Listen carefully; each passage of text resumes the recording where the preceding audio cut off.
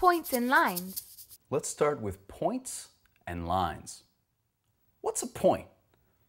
Well, I think we all kind of know what a point is, don't we? I mean, even if we can't really define it. For now, this is a point.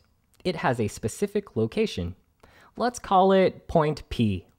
Now, if we put a bunch of points together, we eventually get a line. Strictly speaking, this line, or any line, will continue on in both directions. Sometimes we indicate this by drawing arrows pointing in opposite directions at either end of the line. Okay, time to mention two special pairs of lines: parallel lines and perpendicular lines. Parallel lines are two lines that never meet. They go on in opposite directions, but they will never touch each other. Parallel lines do not intersect. Perpendicular lines are two lines that do meet in a special way. They intersect each other at a point and form a square corner. See that square corner? Actually, notice that there are 4 square corners where perpendicular lines meet. We can also say that perpendicular lines intersect to form a right angle, but we'll talk about that later. Okay, back to the discussion about our friend, the line. We can look at just a piece of the line if we want to. We can stop the line on each end at a particular point. There. That's our original point, point P.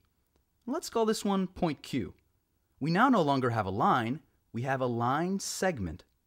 By the way, point P and point Q can each be termed an endpoint, because that's the point at which the line segment ends. Okay, we can name this line segment PQ.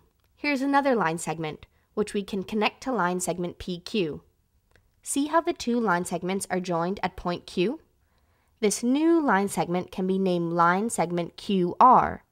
It has an endpoint at point Q and an endpoint at point R. How about the whole thing? We can name this line segment PQR.